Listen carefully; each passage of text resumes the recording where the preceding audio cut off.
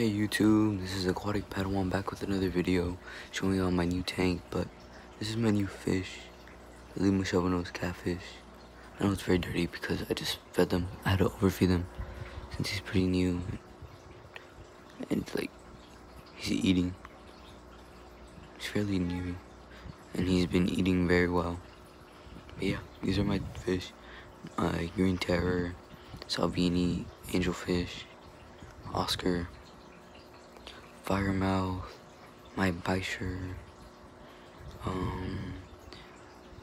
there's my African bushfish, there's my Lima Shovelnose. Most of these guys are, look, see, eating some pellets. Kind of bizarre, right? Elongated body, very amazing. I probably don't see him. He moves a lot during the day, as they say that they're nocturnal creatures, but from what I've seen so far, he's not nocturnal whatsoever. Well, he's nocturnal, he moves more at night, but he moves just as much during the day.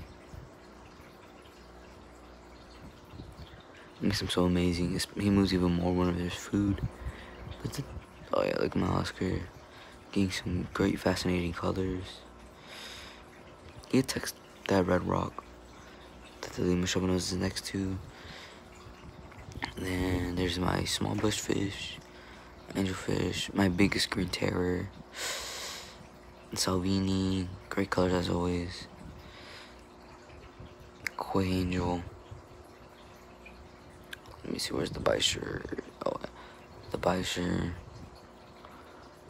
All big, as always. Everyone eating great. And I'm gonna do a 50% water change fairly soon, so do not worry about the bio load as I overfeed. And like making it more, which may cause money to spike, but yeah.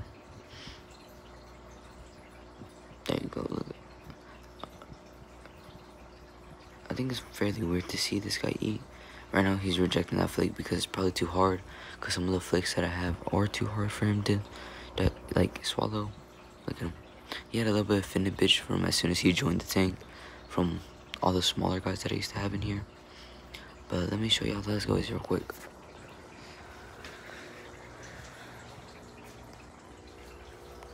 And here is where all the other fish went. I know it's a little bit overcrowded for a 16-gallon boat front, but yeah, this bushfish was getting picked at. There's the smaller green terrors. There's my Australian rainbow fish. There's everyone in here. Electric blue caras. Everyone's in here that likes to eat. So yeah, everyone's doing it. There's Tiny Tim. Oh, there's my spotted Raphael catfish. He's very small. Not very small. The reason why I moved him over here was because he was getting attacked by my other fish, by my Placosmus. But there's my green terror. That's my favorite one because he has the greatest colors at such a young age. The juvenile stage, I believe he might be a male, or this one might be a male. Just depends. But he has the best colors. So whenever I do get rid of my other green terrors, he's gonna be the one to stay because he has such great colors and really great attributes, and he grows at a very fast rate, more than all the others. There's the electric blue car that I'm gonna keep because he is the biggest, the tank boss. But yeah, back to my other tank.